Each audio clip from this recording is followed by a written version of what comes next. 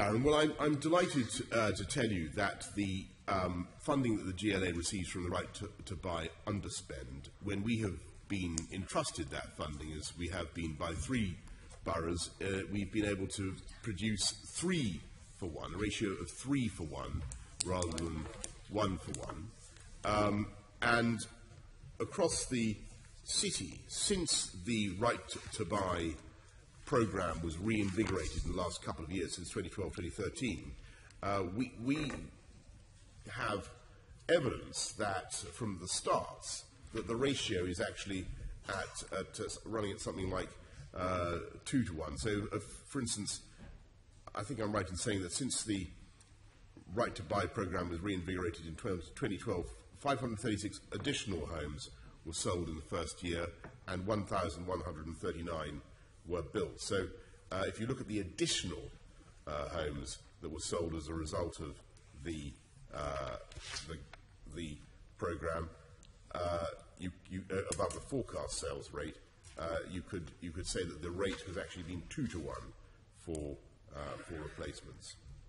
According to a written answer from you last November, the GLA doesn't even collect any data on the right to buy sales represented by the money you're spending on replacement homes. Well, such is the diligence and enthusiasm with which we try to answer your questions, Darren, that we seem to have got some statistics for you. So at least I've prompted you to today, and so gathering data. And the brief I have is that we've in the 3 boroughs that ask us to do it, we have done it at 3 for 1. But look, the crucial thing. So that's just the 3 boroughs, and there's 20. There's a further 29 boroughs that you haven't got data for, which we don't cover. But look, I think your basic point is: are social homes being lost at an unacceptable rate under right to buy? Are we failing to replace them at the rate that we need to? Obviously, it's historically been a cause of great concern that the sale of council houses haven't been replaced at a fast enough rate. I think one of the important developments in the housing bill is that the sale of the high-value council homes will be followed by a mandatory 2 for 1 replacement rate in this city. But if you look across London, at the figures across London since 2012, so far only 1 in 6 homes sold in London has been replaced. Both you and the government promised a 1 for 1 replacement. I mean, that is clearly haven't delivered, have you? That is clearly the responsibility of councils, and I've stressed that we can only act as GLA where the councils transfer the responsibility to us. That's happened. There are 3 councils that have done that, and where we do it, we've been able to get 3 for 1.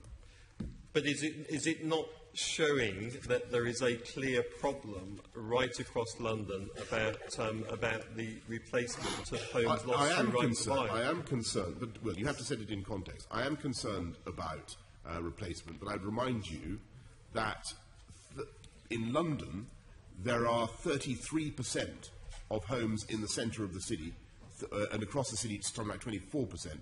But in the centre of London, 33% of homes are social homes. 33% of homes in London are in the heart of the city are social homes. Across the whole of Greater London, it's 25%. Now, other cities have nothing like that rate of social housing. In New York, it's something like 5%. In Paris, it's something like 17%. And yes, I'm very concerned to keep... Are you saying that we have got a problem of too much social housing in London? That seems to be the thrust of your argument there. I didn't say that.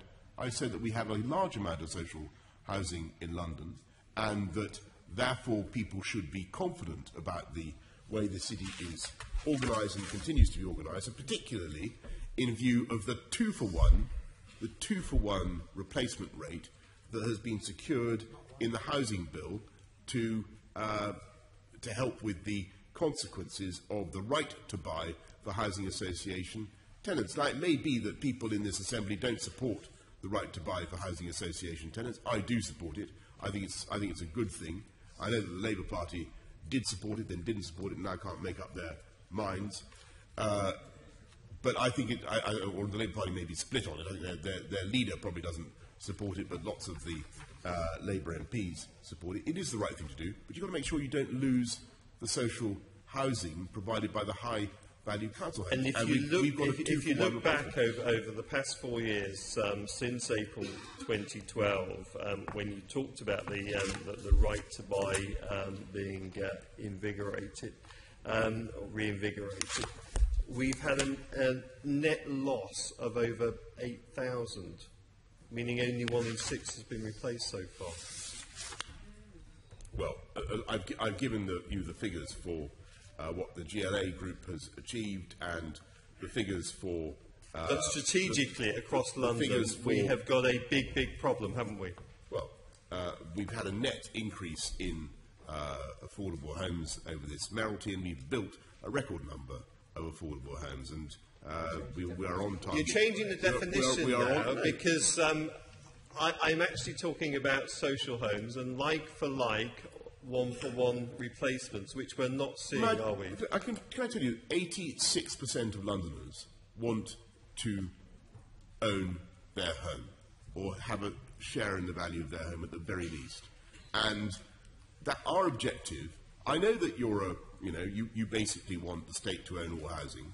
I don't think that's the right way forward. I've never said that. I think that's totally wrong. I think we have at 33%, we have a very high rate of social housing in London by comparison with any other city already. I'm keen to protect that. The steps we've taken in the housing bill will ensure that that happens. But we've also got to build homes that people can afford to buy. Well, and can afford to buy a share of. It's a huge mess. That's why the next mayor will have to pick up. That's why the part buy, part rent scheme has been so successful. Okay, right.